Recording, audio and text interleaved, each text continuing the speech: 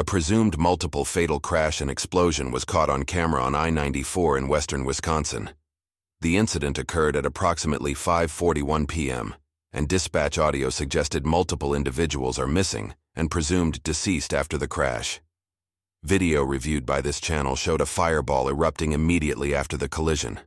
We have chosen to not publish portions of the video out of respect for those involved.